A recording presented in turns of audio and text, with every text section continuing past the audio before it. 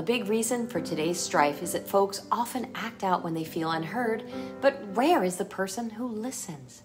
Current culture doesn't value listening. I mean, anyone ever get an award for listening? We sure get them for talking though, and with our poor listening, we capture on average 30% of what we hear. If you're upset, triggered about, politics, for example, that 30% can quickly drop to 0. In contrast, real listening engages your whole being and brain, so you can't do anything else at the same time. The beautiful thing is that the speaker can sense your authenticity and quality of attention. They feel your caring and experience increased safety and connection.